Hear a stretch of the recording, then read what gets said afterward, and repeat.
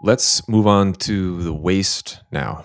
And this one will be a little bit more straightforward. There's only one little trick in here that I'm going to use to get the orientation of our little blasters here.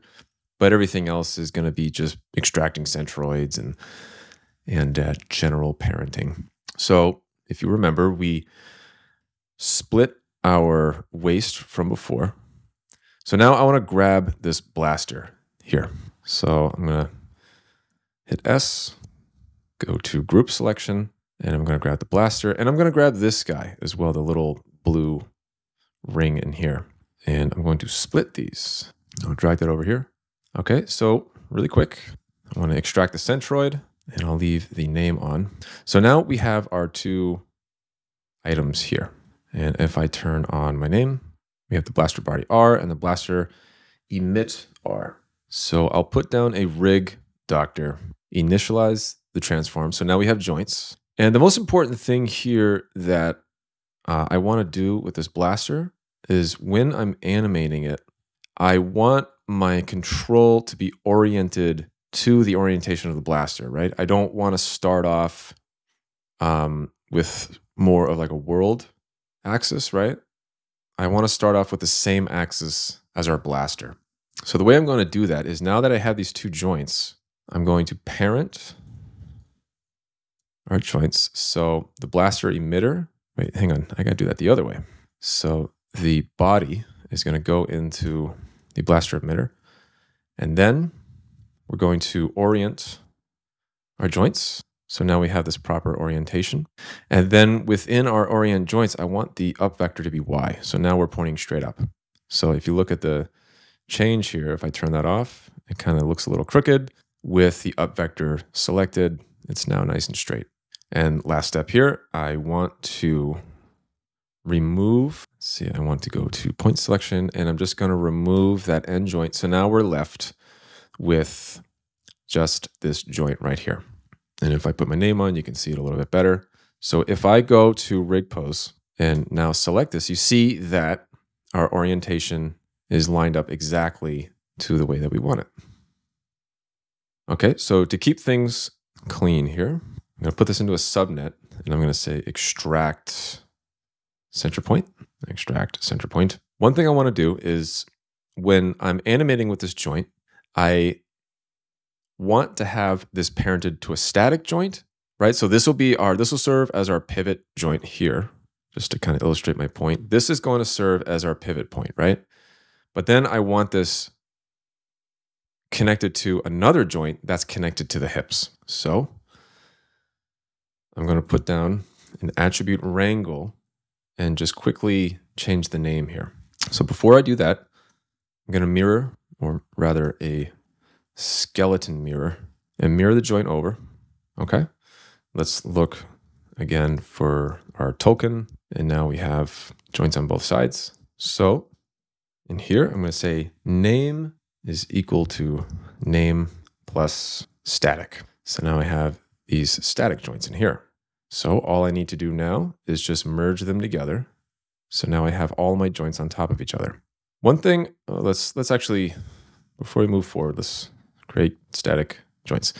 And now I'm going to want these joints in here, right, our pivot joints, to be FK joints. So I'm going to assign a tag to these tags FK.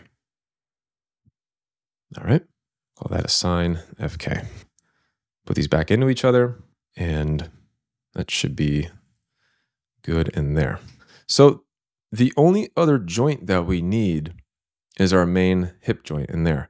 And I want to grab that from the spine. So I'm going to jump over to our head and grab this object merge and just copy and paste it.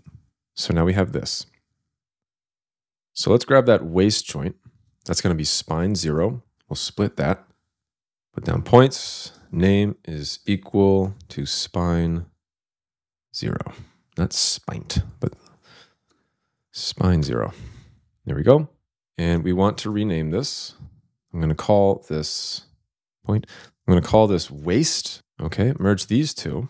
put down a parent joints. Let's open up the rig tree, and our R is going to go into the static, and these two statics are going to go into the waist. All right, so our joints of our waist are pretty much set up. All we need to do now is do our skidding.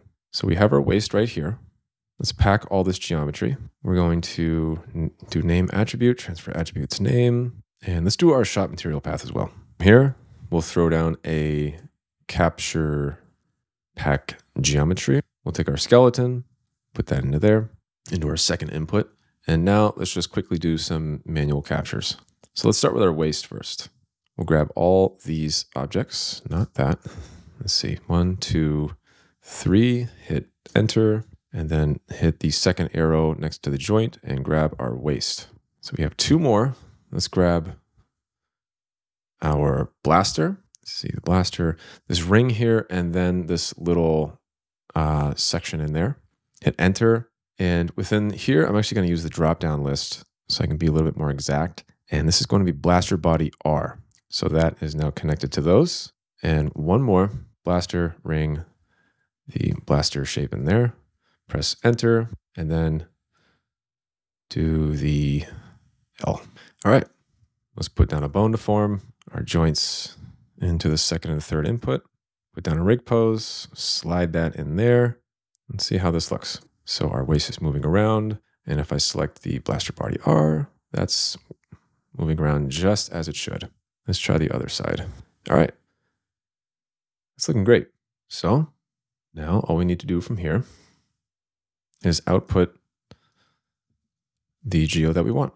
So this is going to be our waist geo skinned. Get our skeleton from up there, put this down, waist skeleton, black and round. Okay, so geo is going to go into the geo, and the skeleton is going to go into the skeleton. Let's jump to our final parent joints here. Open that back up, and our waist is going to go into spine 0. So the waist is going to be connected into our main spine 0 joint in there. So let's check this out. Let's jump into our bone to form, and already you see that it's been updated. So if I start moving this around, and everything is moving as it should. So we're going to move with the spine 0. We're not going to move with the waist. And our blaster bodies are moving. Awesome.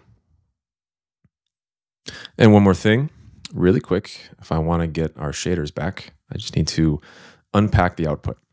And now I have my assigned shaders. All right. And then everything is going into the pack folder, ready for Apex rigging.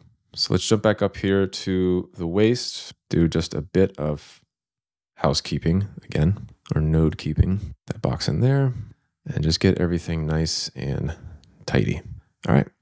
So our waist is done. That was pretty quick. And next, we're going to move on to the arms.